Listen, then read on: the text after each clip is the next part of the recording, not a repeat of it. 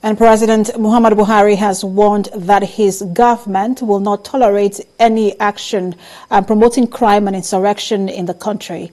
And joining me now to share his thoughts about this is a public affairs analyst, Chukuma Okenwa. Good to have you join us. Thank you so much. So, a lot of people have been calling for the president to address the nation in light of the recent security challenges, whether in the southeast or even in the southern part of the country or in the north. We cannot call this a national address, but he was responding to the INEC chairman who was giving him security briefing on INEC facilities.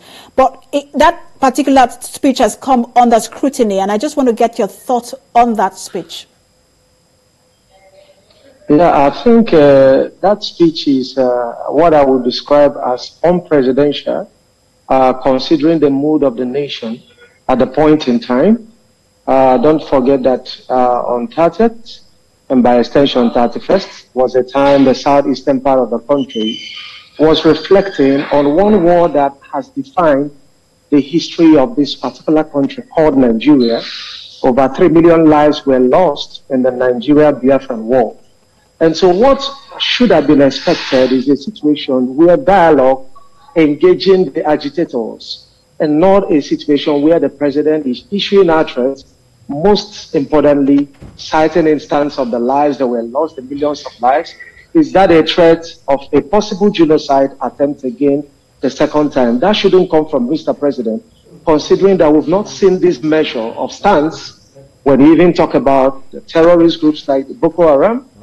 We talk about the herdsmen killers. So how all of a sudden did Mr. President find his voice and is now threatening to clamp down on not just the agitators, but making reference to the whole region? That is unprecedented. You talked about the president engaging these agitators. Let's not forget that these agitators you're referring to come under the umbrella of the of IPOB. And let's not also forget that the president has moved for the prescription of IPOB, and that has been done by a court in this country. They have been designated as a terrorist group by this administration. So it would be, wouldn't it be out of place to say that the president should have dialogue with a group that he has moved for the prescription? And then again, people have also said that the president hasn't taken any tough stance on what is going on in this country. Would this be considered a tough stance?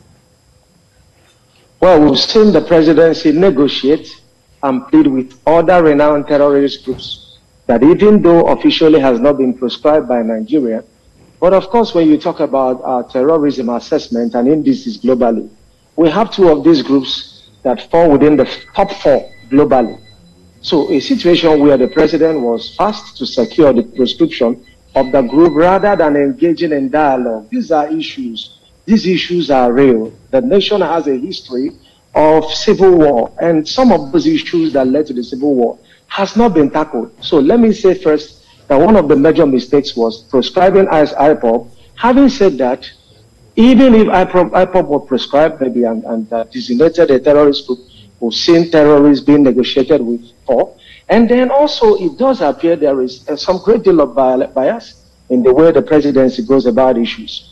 Because things that has to do with Southeast, we've seen like Operation Python Dance, we've seen Operation Crocodile Mice, but then the program that is now designed for renowned terrorists, we have Operation Safe Corridors that radicalizes terrorists, and I mean it's not good enough. I mean, we have so much to talk about on this issue, and I'm hoping we can have you again, Mr. Okenwa, so we can look at this issue critically, because there calls for, there are several agitations across the country, not just the southeast. But thank you so much for talking to us, Public Affairs Analyst Chukuma Okenwa. Yeah, thank you.